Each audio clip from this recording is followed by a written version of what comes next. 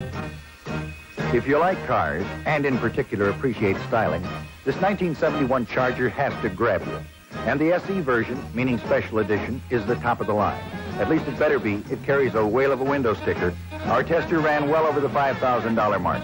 Automatic headlight washers were on the list of every conceivable option. Overall handling was improved by these G60-15 Goodyear polyglass tires. In the muscle compartment, we had it all.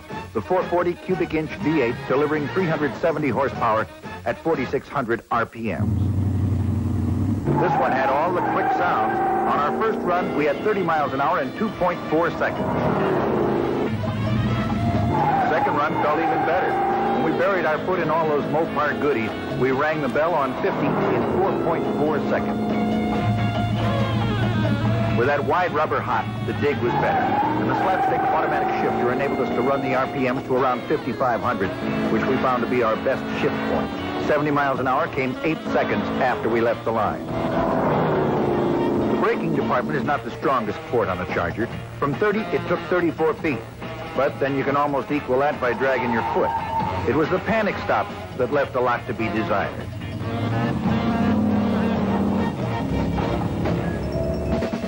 This 50-mile-an-hour stop scraped rubber for 105 feet. The pedal faded noticeably, and you could smell them all over the racetrack. We ended the forward motion on this 70-mile-an-hour stop in 212 feet. Rear axle hop was wild. Heat buildup intense. Pedal fade almost to the floor. What our car lacked in the braking department, it more than made up for in overall performance and handling. Our highway evaluations showed the SE to be a most able and comfortable car. Fuel consumption took it right out of any imaginable economy bracket with 8 to 10 miles per gallon, depending on the type of driver. Some automotive experts have tested this model Charger. They stated that the car has massive understeer, plows through the turns, and from a handling standpoint was anything but graceful. We did not find this to be true, but then driver skill could understandably make the difference. Granted, the car doesn't negotiate corners in the same manner as a Ferrari, but taking the vehicle for what it is, a 4,000-pound, 5-passenger sedan, you'd have to agree from this film that the car is a better than average performer by far. Through the pylon course, we noticed that body lean was a little excessive. However, it was not noticeable on the inside. Under the front end, Dodge employs independent, unequal-length control arms, torsion bars, and an anti-sway bar. In the rear, a rigid axle, semi-elliptic leaf springs, and another anti-sway bar.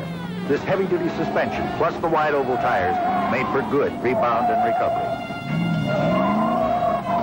The driving position in this new Charger showed a marked improvement over past models. They apparently repositioned the steering wheel or raised the seats, possibly both. At least this year's car seemed far more comfortable. And speaking of the steering wheel, it was small, cushioned, and leather covered, enabling a good non-slip grip. The wheelbase on this 71 offering was reduced by 2 inches, the overall length by 3. And while the car has 2 or 3 more inches of width on the interior, it actually feels smaller from the driver's seat. I hope I don't have to explain this, because I can't. A few weeks ago, we tested another Charger with a 318 cubic inch engine and standard suspension. The difference was vast, to say the least. And even in this era of high insurance premiums and the fading supercar, we believe that the power and the handling ability of a performance car are the same ingredients for a safer car.